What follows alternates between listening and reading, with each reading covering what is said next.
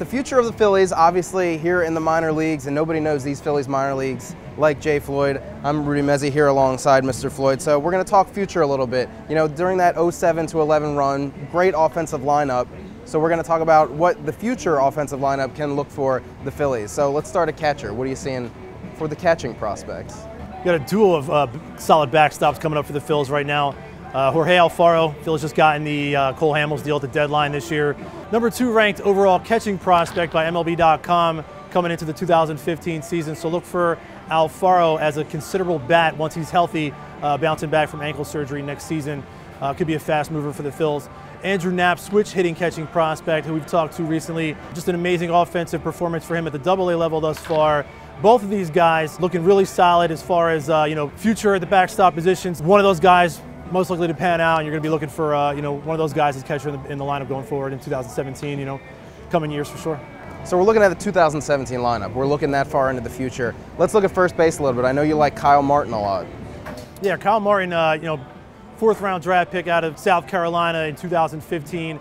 But he's had a great exposure to the pros right now with Lakewood. But ahead of him moving up from Lakewood to High A Clearwater was another first base prospect we've had on the show this year, Rhys Hoskins. Rhys, power bat, doing a lot of great things. So I think in a couple years, it's likely that Rhys Hoskins at the first base position could be pushing his way into the big leagues. But you're looking at the depth in the minor leagues being a tool for the Phillies to build on going forward. So if you've got not only an abundance of prospects to maybe trade for considerable talent, you're looking at this season where the Phils maybe saw the window was closing. Maybe we're a couple years away from a team like the Arizona Diamondbacks seeing their windows closed, and they decide to start turning some guys over. Maybe the Phils could deal some depth for a guy like Paul Goldschmidt to fill in at first base. So if Rhys Hoskins and these types of guys aren't ready, you're looking outside the system maybe as well with the depth and the type of money that they have. I think that's a good point. We see it every year. We try to project lineups, but there's just going to be some guys that you don't know where they're coming from. Free agency, maybe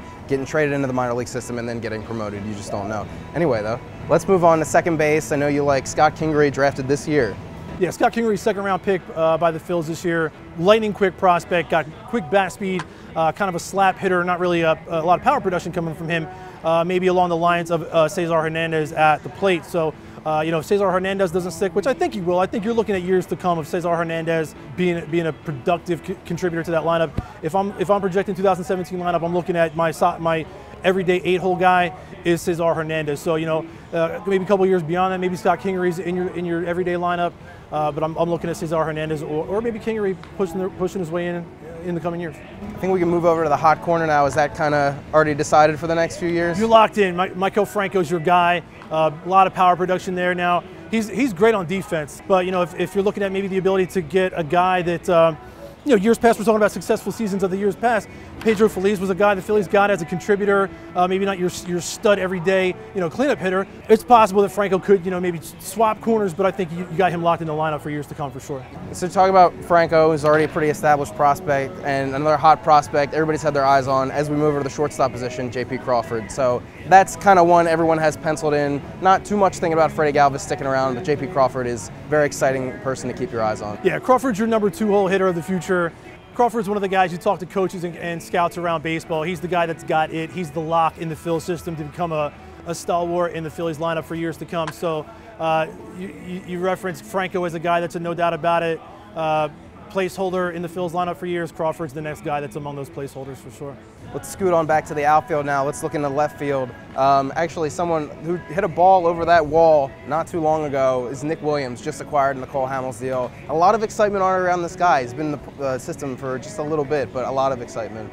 Yeah, Nick Williams is a great bat.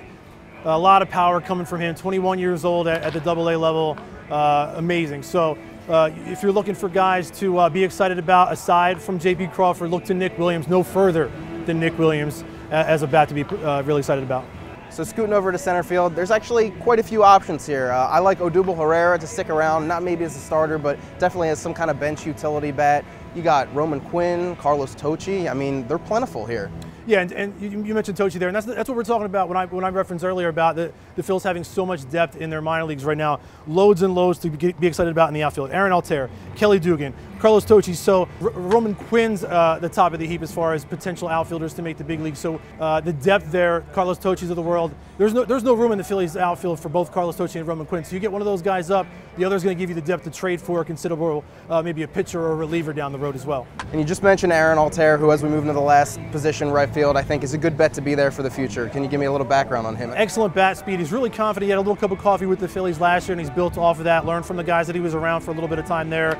Spring training, spent some time learning from the Phillies, veterans this year. So look for Aaron Altair as possibly being, a staple in the Phillies lineup for years to come. So we've covered all 8 positions. One person whose name we didn't hear is Cornelius Randolph, the first-round draft pick this year. Where does he fit into this? He's super young, so he's at the rookie level, Gulf Coast League right now, 18 years old. A lot of guys might not be ready for the big leagues until they're 22, 23, maybe beyond that. So let him go at a steady pace and progress through the minors as a young guy should, and maybe look for him around 2019, maybe 2020. A lot of information, a lot of passion and excitement about the future. We thank Jay Floyd. I'm Rudy Mezzi.